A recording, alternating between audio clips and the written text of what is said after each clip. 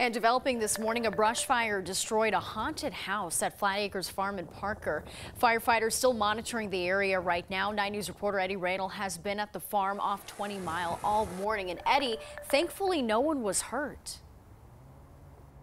That's right, Natasha. Thankfully, no one was hurt. No animals within the haunted house they're all also okay. But the scene you see behind me this morning, much different than what we saw when we first got out here around 4:30 this morning, and a lot different than what firefighters saw when they got the call around 1:30. Let's take a look at this video. This was sent to us by South Metro Fire. You can see just how crazy those flames were. They tell us they got the call around 1:30 this morning. They say they got the fire contained pretty quickly, but one of the big issues was the wind. Also hay. They say hay surrounds the area and hay burns so quickly, so that was something that they had to deal with this morning. Luckily, they say no one was hurt. All the animals out here are okay. Also, they also did not have to close down any roads out here, but they say people may still smell smoke out here throughout the day. I can tell you back out here live, we can still smell it, but nothing like we smelled it this morning. We're going to continue to talk to fire officials throughout the day and figure out exactly what caused this fire. They say this is all under investigation, but as soon as we get this message